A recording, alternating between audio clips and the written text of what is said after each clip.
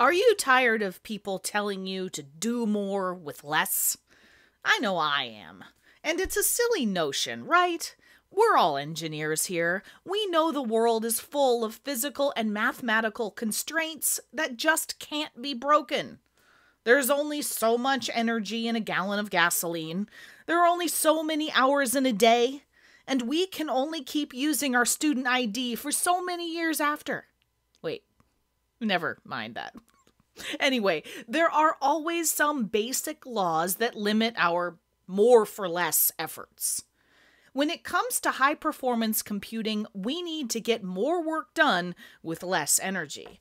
Our embedded vision system has to do an enormous amount of computing while running on batteries. But with conventional processors, that just can't be done. We need a way to break through those basic laws of computational efficiency. Hi, I'm Amelia Dalton, host of Chalk Talk. When we need more performance out of our embedded computing system and have to reduce power consumption at the same time, we need to turn to alternative hardware architectures. That's where the new generation of multiprocessing SoCs like Xilinx's Zynq come in. My guest today is Eric Ma of Xilinx, and we're going to talk about getting way more processing done on way less power. Before we get started, don't forget to click that link. There you can find out even more information about the Zynq UltraScale MPSoC. Hi, Eric. Thank you so much for joining me today. Thank you for having me. So, Eric, the title says running out of processing power, no problem. But, excuse me, isn't processing power always a problem? You're right, Amelia. Processing power is a real problem for many applications. With the challenges and high costs of transistor scaling, microprocessors are no longer making the leaps in performance we're used to. Embedded designers are finding themselves at processing power limits. Can we add more processors to get the performance we need? That's one way to do it. Let's see if we can apply that method to a few applications reaching the limits of processing power. Excellent. Products we use every day are becoming more capable and complex. Surveillance cameras used to be simple video capturing devices feeding to tape-based media. Right. They've evolved into complex sensors capable of capturing infrared images, night vision, and even have the ability to track movement in real time. As surveillance systems improve in video quality and capability, the processing bandwidth needed for real-time video will strain even systems with multiple processors. Okay, sure, the applications get fancier, but processing technology doesn't stand still either. They're always improving from generation to generation, aren't they? That's true, but let's take a look at processing power from another angle. Okay, cool. In the past, portable intravenous delivery systems relied solely on gravity to function. Following advances in medicine, battery-powered infusion pumps were developed.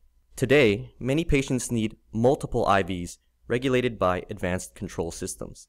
Being portable and battery-powered, we can't just add processor cores at will. High-performance processors use a great deal of power, something we don't have in many applications. So if you can't throw more processors at the problem, what are we supposed to do? One thing we can do is to match the processing workload with the right type of engine. Let's take a look at Advanced Driver's Assistance Systems, or ADAS in short.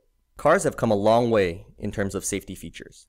Nowadays, most cars have backup cameras, while high-end vehicles come equipped with automated features like emergency braking and lane keeping assistance. Self-driving cars are being tested, and it won't be long before they become commonplace. These advanced features are continually pushing the limits of embedded processing hardware.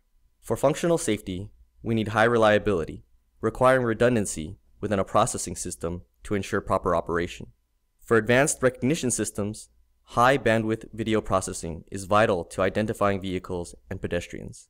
For semi-autonomous features, real-time processing is required to provide rapid response. Each of these workloads are different and are best handled by different types of processors. Right. Current ADAS systems are a combination of different processor types, either implemented on a board or integrated into a system on chip, or SoC. Okay. SoCs provide inherent performance advantages over discrete systems, and future ADAS systems will require integrated multiprocessor systems to meet performance demands. But come on, Eric, SoCs aren't exactly new. The concept of a whole system on a single device has been around for a while. Well, SoCs in and of themselves are common and well understood, But multi-processing SoCs are really the next step to getting us closer to our performance needs. This is because building in additional processor chips requires more power, and we can't forget about our power consumption limitations. As devices get smaller and more portable, lower power consumption is becoming a competitive requirement.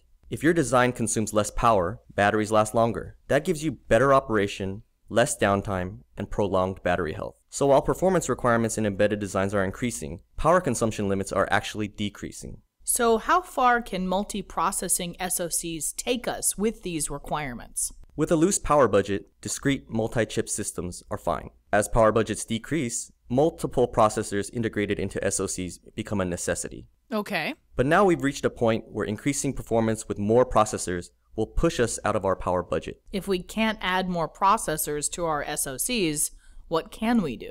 We go to hardware. By hardware, I mean programmable logic. There are certain real-time tasks, such as high-speed video processing or high-speed data sampling, which just can't be done on a software-driven processor. You need to have an FPGA to handle processing of that magnitude.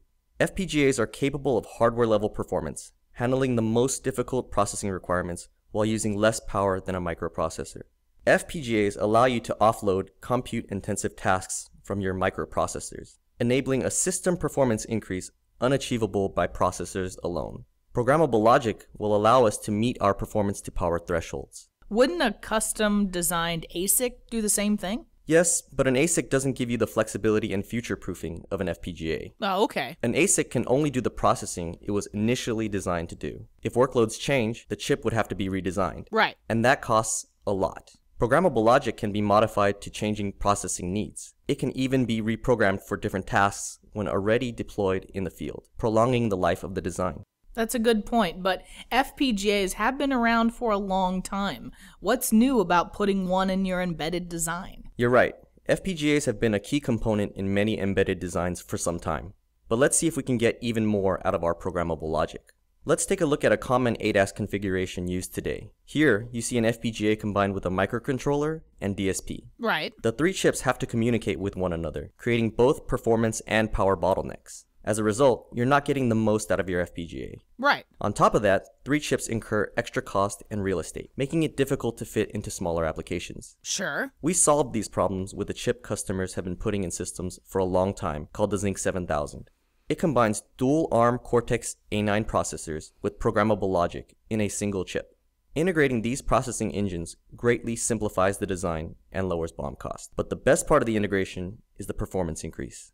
With an external FPGA, bandwidth between the programmable logic and processor is limited by the interface, whether it be PCIe, SPI, or a custom implementation. The Zynq 7000 has over 3,000 interconnects between the processing system and programmable logic, providing more bandwidth than you'll ever need.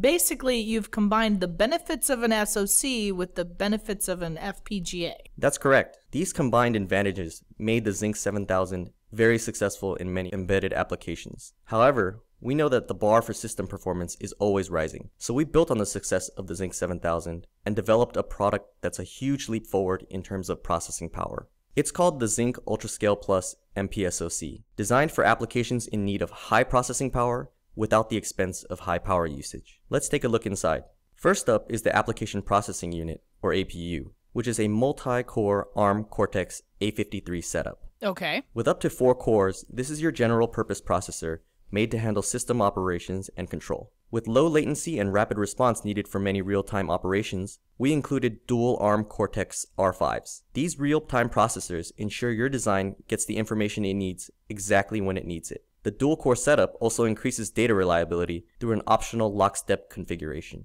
Almost all modern applications have some sort of graphical user interface. Sure. So we built a graphics processing unit into the Zynq UltraScale+. The ARM Mali 400 MP2 processor is optimized for high-quality graphics at the lowest possible power consumption. The Mali 400 offloads display processing from the APU, using less power and freeing APU performance for more critical tasks. A hardened video codec capable of H.265 and H.264 standards is available. Offered as a solution to handle the increasing bandwidth of high-resolution video, the video codec offloads compressing and decompressing functions from the processing system, making the Zynq UltraScale+ optimal for multimedia applications. For the really heavy workloads, we go to the integrated programmable logic. 16 nanometer FinFET fabric accelerates compute-intensive functions up to 100 times faster compared to software implementations. Wow, okay. The programmable logic communicates with the processors through 6,000 interconnects, enabling bandwidth far beyond that of multi-chip solutions. Let the programmable logic do the heavy lifting to achieve higher system performance levels without the need for additional power-hungry processors. Wow, that's a lot of horsepower in one chip. It sure is, and every bit is needed for next-generation designs. So how do we get all this performance up and running? Embedded designers may not have much experience designing FPGAs. We've thought about that. We provide a proven embedded ecosystem developed with the Zynq 7000 that's built around familiar operating systems. To get the most out of the processing system, we offer Xilinx SDK, an Eclipse-based software development kit capable of creating embedded applications for multiprocessing designs. For Linux users, Peta Linux Tools offers everything necessary to customize, build, and deploy embedded Linux solutions on the Zynq UltraScale Plus processing system. To tackle the programmable logic, we have a large library of pre-validated IP to jumpstart your project. Need accelerators for video processing or DSPs for wireless applications? We have the IP solutions to speed your development. If your design needs more customization, we have an innovative development environment called SDSoC. Implementing software functions to hardware used to be a monumental task. First, you had to figure out which code was best to move to hardware, then manually build the infrastructure in the programmable logic. Not anymore. SDSoC provides an embedded C and C++ programming experience for our SoCs. With a single click, the tool profiles your C code, isolates the most compute-intensive portions, then automatically accelerates these functions in hardware. SDSoC saves you the time and hardware-specific knowledge to accelerate tasks with programmable logic. Sounds like there's a tool for everything. That's the goal. We wanted to streamline the development process and help designers get their products to market as quickly as possible. So it looks like you've got a portfolio of SoCs now. That's right.